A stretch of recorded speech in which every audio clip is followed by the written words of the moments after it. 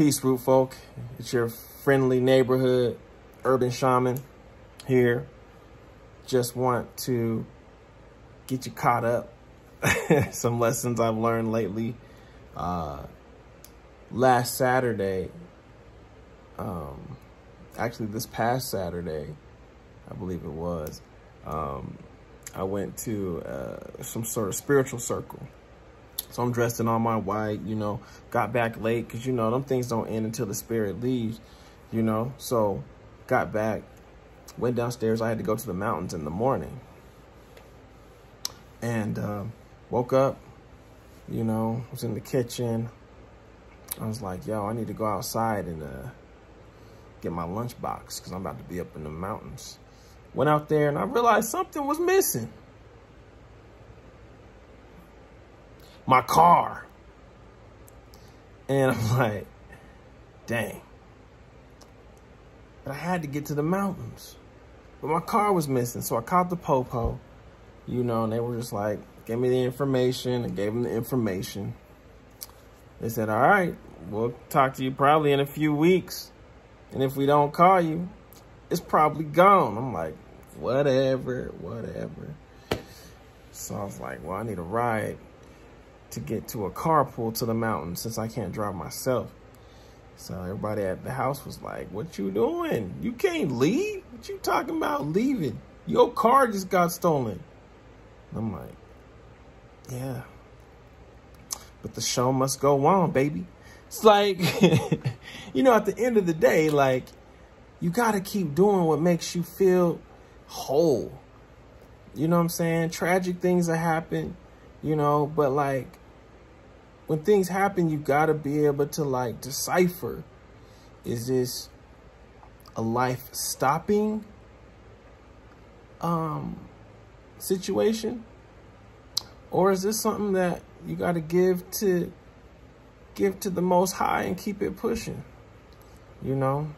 And as hard as it was, I went up there, you know, I could have stayed home or drove around town and just been upset and in that space. But I'm like, nah, I got to let it flow.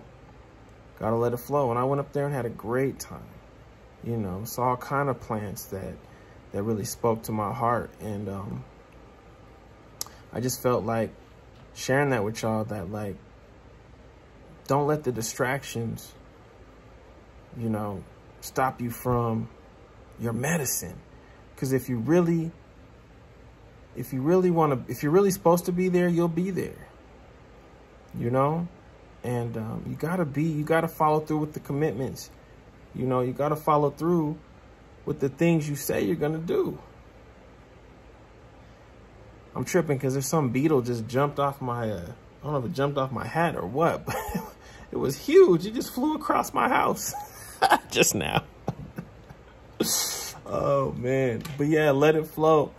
Continuously through your action, tell the universe what you want through your actions. Not through just writing it down and focusing on it, but through the way you move in life, you know, because through that action, I'm basically telling the nature like, yo, I'll be in the mountains, whether, you know, my car dies or I'm sick or whatever, I'm gonna be up there. And so the universe is like, cool, I'll keep finding new ways for you to get up there. And pushing that story. You know, your story is so important, you know. I call it the coincidence body. You know, there's so many things, people we meet, things we see, and we think of it like as a coincidence, but it's really your story. You know, it's really a bigger aspect of you that's creating sort of like this give and take. So you put out what you want, it meets you at a certain level by introducing friends, it introduces places, it introduces family, it introduces situations that can potentially push you farther in that particular direction. That's why it's so important to choose your friends based upon where you want to be in life. You know, because they say you know yourself by the people you're closest to. And if you're the main character of this story, then you need to surround yourself with supporting characters that are going to move the plot in a way where the movie is in alignment with your purpose, you know? And so if there's something that you want more than anything, if there's something that brings you peace, you know, like the mountains do for me, or like studying herbalism does for me, or like being with my children does for me, you know, don't let anything come between that. You know, just handle the business, you know, let your guides handle the rest, and just keep it pushing. Because my car came back. My car works. It came back. Whoever took it, you know, perhaps they needed it, you know. You know, there's always another way to look at things, you know, like in America, we're always like, we believe in just shoot them or lock them up, you know. But if we're all part of this bigger story, we have to consider that there may be someone else that needs something that you think is yours. What were the chances that that burglar would find my car? It would be foolish for me not to think that in some way our destinies were linked, and that he learned something from me just as much as I learned something from him. Because if that wouldn't have happened, I wouldn't have this story to share right now. And whatever this character was able to do with this, whether he, you know, I found pacifiers in the car, you know what I'm saying? I found stuff that little kids might use, you know, aside from the Monsters drinks and the, you know, trash in the car. But who knows? He could have been taking his mom to work. He could have been, you know, helping his girlfriend get a job, go to the job interview, you know, whatever it is, you know. And I wish the best for that person, whoever it is. I hope they find what they need in life. And I hope that, you know, I help them get one step closer to it, you know. Not that I want my car stolen. Nobody does. But it's how you frame things that kind of will, you know, decide if you're going to be stressed or not. Like, should I just sit back in I don't trust anybody. No, I adapt. You know, I adapt by saying, okay, you got me. Haha, I hope you got what you needed.